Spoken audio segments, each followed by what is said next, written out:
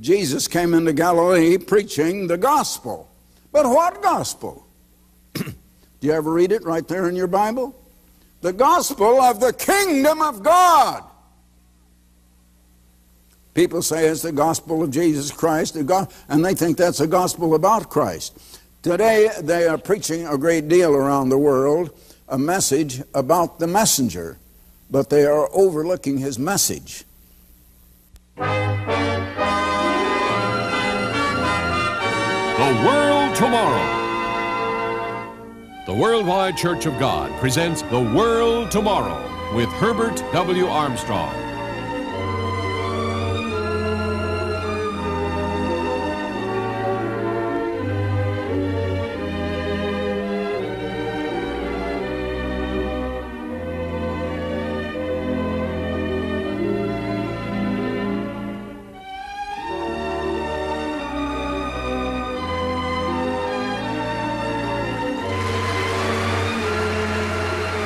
Ladies and gentlemen, Herbert W. Armstrong. You know, if you mention the word utopia, you need to put quotes around it because everybody thinks that is just some crackpot thing that is so foolish it could never happen. Well, you listen to me, I bring you good news. That is going to happen, and it's absolutely certain. You know the idea of utopia, why should we not have it? There is a cause back of every effect. And if we have an upset world of hostility, of competition, of strife, of violence, of immorality, everything wrong today, something has caused it. And if we just eliminate that cause, and if everybody wanted to have love for his neighbor, and if everybody had love above all, first for God Almighty, in obedience and reverence and worship. And we were all united in that. And everyone is trying to help everybody else. We wouldn't have any of these troubles. And if we had God's Holy Spirit, we would not be thinking carnally and selfishly and greedily. And we wouldn't be thinking competitively. And all of the things that are going on in the world today. Now, the scientists of today are saying that the only hope of peace now is one worldwide nation ruling the whole world with one supreme military force and no other armies, navies, or military forces of any kind in any other nation.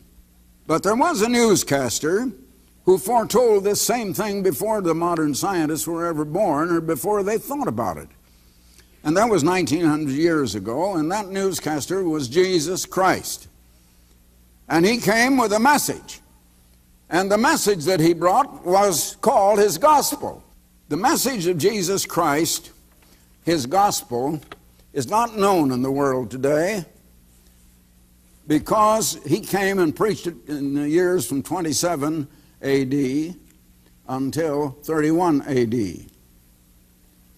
Probably beginning in the fall of 27 and ending in the spring of 31.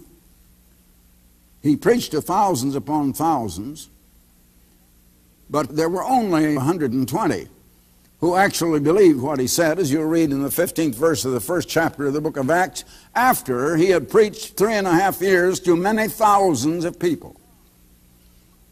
And he was very God in the human flesh. One of his names was Emmanuel, which means God with us.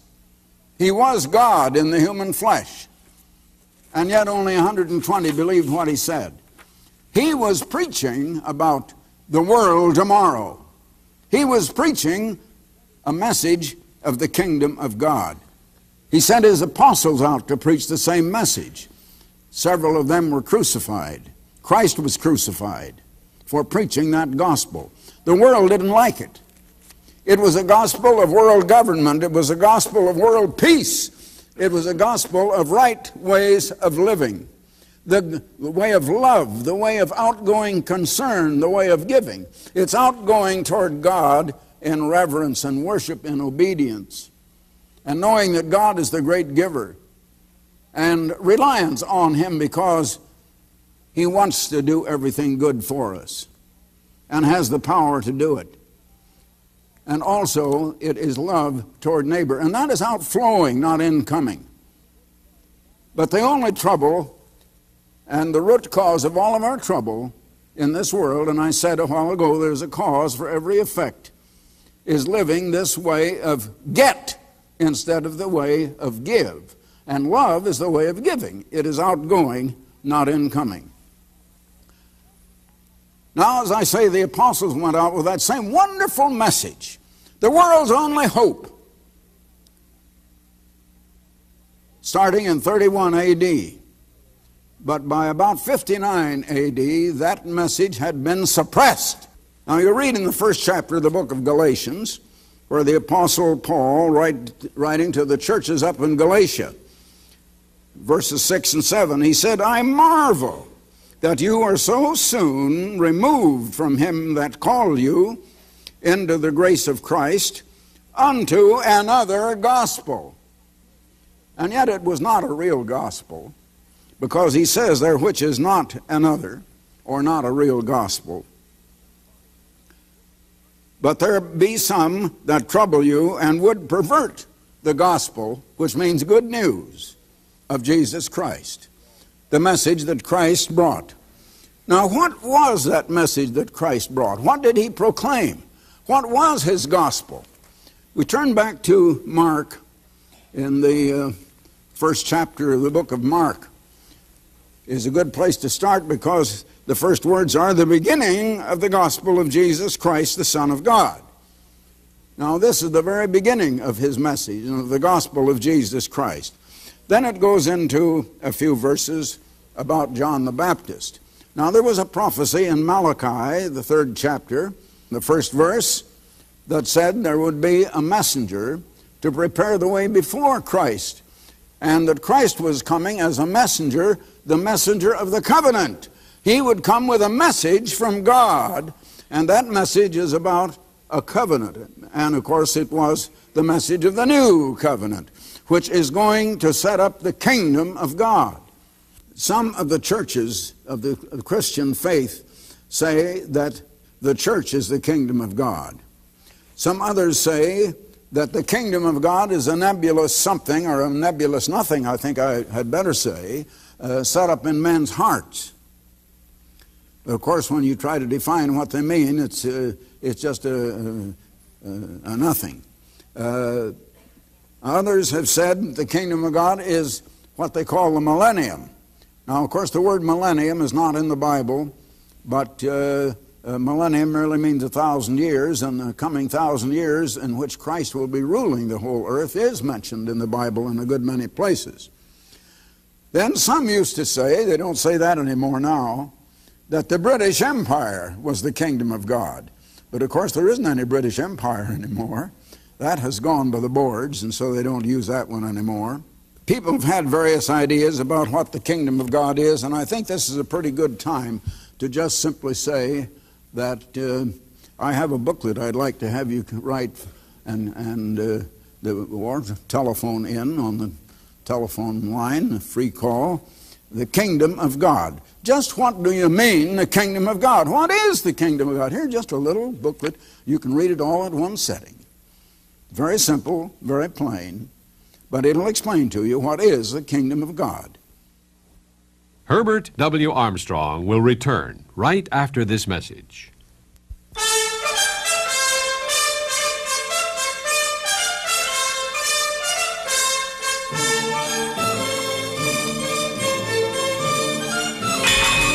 Men shall beat their swords into plowshares, and their spears into pruning hooks. Nation shall not lift up sword against nation, neither shall they learn war any more. When will the dreams of man become reality? The whole message of Jesus Christ is about a soon-coming world government that will bring peace to our troubled world. For a full understanding of this message of hope about the kingdom of God, request Just What Do You Mean, Kingdom of God? Call this toll-free number, 800-423-4444. That's 800-423-4444. Now, what was that message that Christ brought? What did he proclaim? What was his gospel? We turn back to Mark in the first chapter of the book of Mark. Is a good place to start because the first words are the beginning of the gospel of Jesus Christ, the Son of God. Now, this is the very beginning of his message, of the gospel of Jesus Christ. Now, the one who prepared the way before his first coming was John the Baptist. And so now, beginning with verse 2, it begins to talk about the ministry of John the Baptist, preparing the way before Christ. And dropping down, say to about verse 9, and it came to pass in those days that Jesus came from Nazareth of Galilee and was baptized by John the Baptist, in Jordan, in the river Jordan. My, how many times I've crossed that river Jordan. And straightway, coming up out of the water, he must have been down in it to come up out of it, wouldn't you think? He saw the heavens opened, and the Spirit like a dove descending upon him. And there came a voice from heaven saying, Thou art my beloved Son, in whom I am well pleased. God the Father, and he is the Father of the God family. And God is not one person, God is a whole family. God is only one person in the sense of God the Father, who's the father of that family. That is a family, as Christ taught, and as part of this message of the kingdom of God, that we could be born into that family. I'm going to have more to say about that a little later. Now, after the John was put in prison, well, no, I skipped verse 13, which is very, very important, because just a very, very brief summary of what you will find in greater detail in the 4th chapter of the book of Matthew. And Jesus was there in the wilderness 40 days, tempted of Satan, and was with the wild beasts, and the angels ministered unto him. He was tempted of Satan. That was the supreme battle for the rulership of the entire world. But Jesus Christ conquered Satan. He overcame Satan. And if we are to get into his kingdom and rule with him on his throne, we also must overcome Satan. That is a condition. We can't have the Holy Spirit of God. We can't be impregnated with the very life, the immortal life of God. We can't ever enter into the kingdom of God unless we have overcome. Now, those that will be called to salvation and conversion after the coming of Christ won't have to overcome Satan. Do you ever think about that? On the other hand, there's no promise that they're going to be ruling.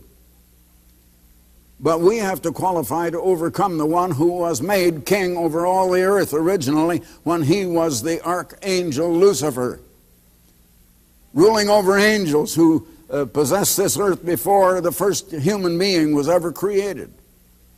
But they turned against the government of God. He was set here to administer the government of God. He rebelled. And he led his angels into rebellion. And in 2 Peter, 4th verse in the 2nd chapter of 2 Peter, you will read of the angels which sinned. You wouldn't think that angels would ever sin.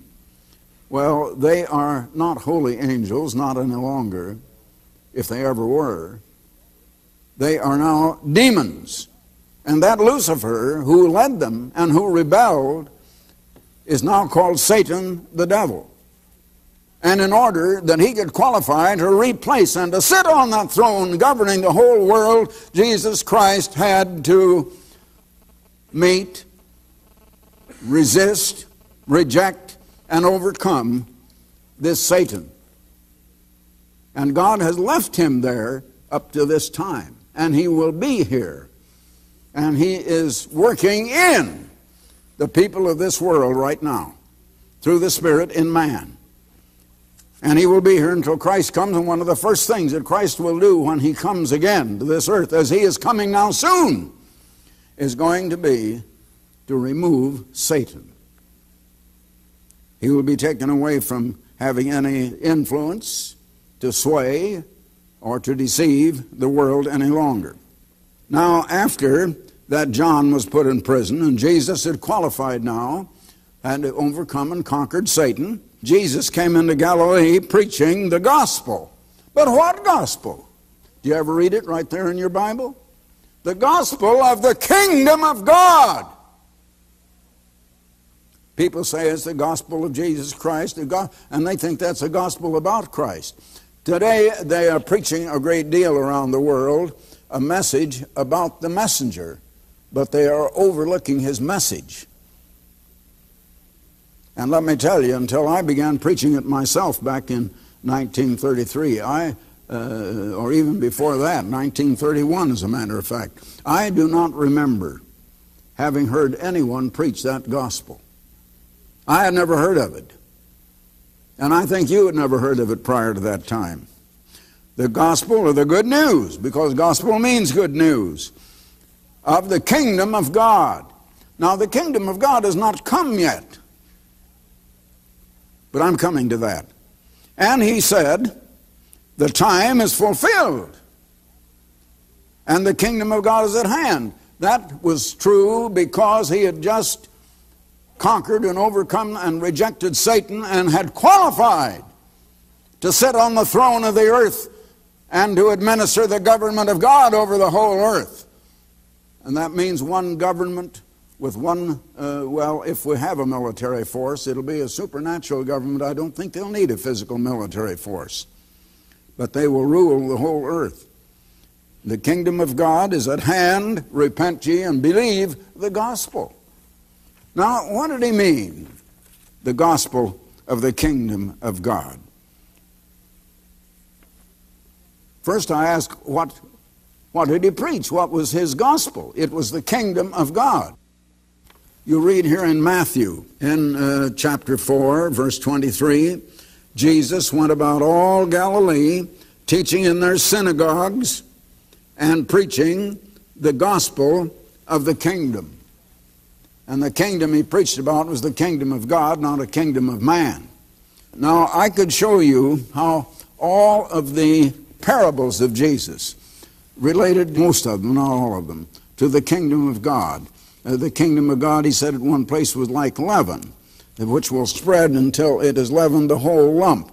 Or in another place, it's like a little tiny grain of mustard seed that is the smallest of all seeds, but it will grow and grow till it becomes the largest.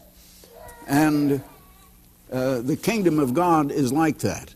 It starts very small. Now, while I'm at it, turn to the 9th chapter of Luke, for example. Then Jesus called his 12 disciples together. And, verse 2, he sent them to preach the kingdom of God and to heal the sick. Now, you'll find in the 10th chapter of Matthew the same thing. Now, let's turn to the 10th chapter of Luke. And after these things, the Lord appointed other 70 also, and sent them 2 and 2 before his face into every city and place where he himself would come. Then he said to them, it is in turning down now to verse 9, where he continued talking to them, and heal the sick that are therein, and say unto them, the kingdom of God is come nigh unto you. I can show you that the apostles went out preaching the kingdom of God. And the Apostle Paul preached the kingdom of God, and I can give you scripture after scripture that proves that. And Paul said to the Galatians, where I read to you a while ago that they had been turned to another gospel, then the next verse right after where I was speaking here some few minutes ago, but though we or an angel from heaven preach any other gospel unto you than that which we have preached, and he did preach the gospel of the kingdom of God, let him be accursed. And then he made it a double curse. In the next verse he says, as we said before, so say I again, if any man preach any other gospel unto you than that you have received, and that was the kingdom of God, let him be accursed. There was a curse on man or angel that would dare to preach any other gospel. And yet that gospel was not preached from around 59 or 60 A.D. until, as I say to the world, until about 1953 A.D. Herbert W. Armstrong will return right after this message.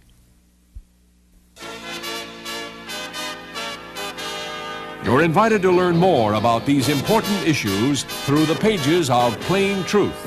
This international journal of understanding comes along every month with a penetrating analysis of world news in the light of Bible prophecy.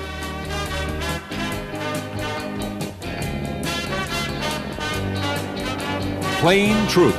This full-color monthly publication underscores the importance of biblical understanding in modern 20th century living.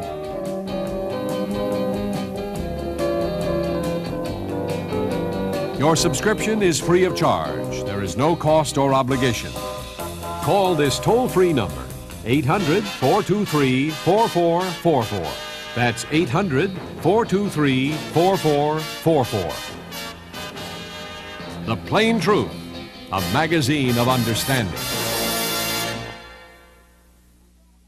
There's something I want you to see. You don't hear in the world called Christianity anything about Christ as a ruler and Christ as a government man that is going to set up a government over this earth. And yet that's what he came for. Now here it is in the prophecy, first in Isaiah. The government shall be on his shoulder. His name shall be called Wonderful, Counselor, the Mighty God, the Everlasting Father, the Prince of Peace. Not of darkness and unhappiness and trouble and evils, but of peace. Of the increase of his government and peace there shall be no end. Upon the throne of David, the ancient David of Israel, and upon his kingdom. Now, he's to restore the government that Adam rejected and that the former Lucifer rejected. So then later, to Mary, the mother who became the human mother of Jesus, we find the angel said to her, and sent from God, and this is in Luke, the 1st chapter, and the angel said unto her, Fear not, Mary, for thou hast found favor with God. For, behold, thou shalt conceive in thy womb, and bring forth a son, and shall call his name Jesus. Now listen now. He shall be great. He shall be called the Son of the Highest, the Son of God.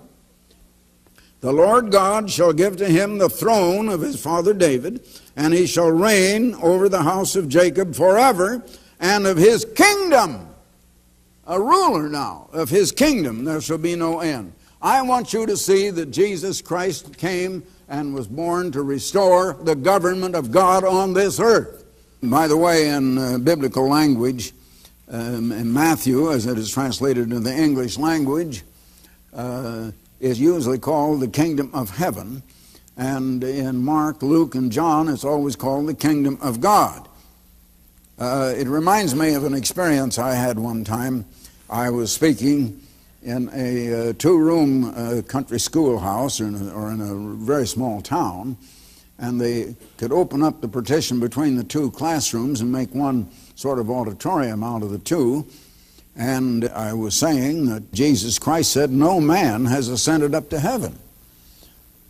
And I had mentioned how Peter preached on the day of Pentecost that David is not ascended into the heavens, and that there is no promise in the Bible of anyone ever going to heaven. Well, I didn't have much money at that time. I think I was still hitchhiking a ride. I think I didn't even have an automobile at that time, because this goes back to about 1933. And I said, however, I will pay $5 to anyone who can show me any place where the Bible speaks about anyone ever going to heaven. Well, the teacher came to me after I was through. She didn't interrupt me, and it was a woman teacher. And she said, well, Mr. Armstrong, I'm just mercenary enough to want to collect that $5. Oh, yes. I said, well, can you show me where the Bible says we're going to heaven? Yes. She turned, I believe it was the 5th chapter of Matthew. It was in the so-called Sermon on the Mount, where Jesus said, Blessed are they which do hunger and thirst after righteousness, for they shall be filled.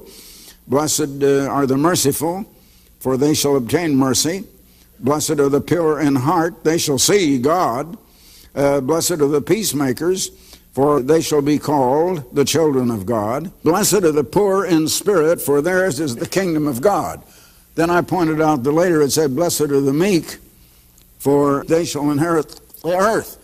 Well, she said there, she says the poor in spirit are going to go to heaven. I said, are you the teacher here? She said, yes. Well, I said, do you think you're qualified to be a teacher? Well, she says, I hope so. Well, I said, let's see. Do you know the difference between the little word of and the two-letter word in, in? Well, she was a little bit flabbergasted, I think I could say. I said, I've heard of a Bank of Morgan in New York.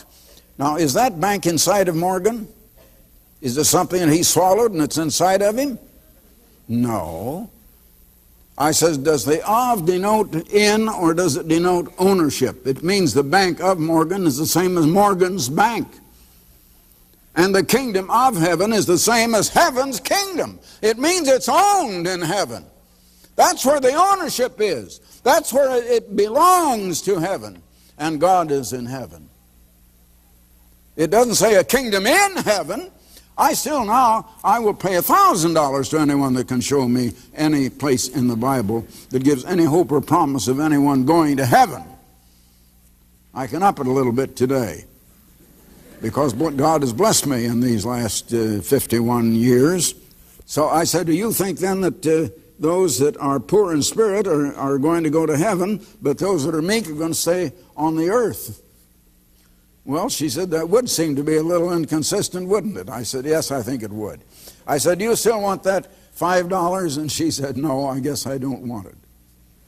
And I'm not sure I could have paid it to her.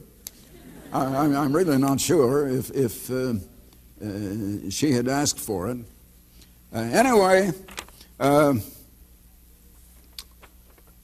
people have had various ideas about what the kingdom of God is, and I think this is a pretty good time to just simply say that I have a booklet I'd like to have you write or telephone in on the telephone line, a free call, the kingdom of God. Just what do you mean, the kingdom of God? What is the kingdom of God? Here's just a little booklet. You can read it all at one setting. Very simple, very plain. But it'll explain to you what is the kingdom of God. Now, is it the Christian church? Is it the Roman Catholic Church? Is it a certain Protestant church? Is it the Jewish synagogue? Or is it something set up in men's hearts? I don't think anyone will say any longer it is the British Empire. For the free literature offered on this program, write Herbert W. Armstrong, Pasadena, California, 91123. In Canada, Box 44, Vancouver, BC. Or in the continental United States, you may call this toll-free number, 800-423-4444. That's 800-423-4444. In California, dial direct 213-577-5225. The preceding program and all literature were produced by the Worldwide Church of God.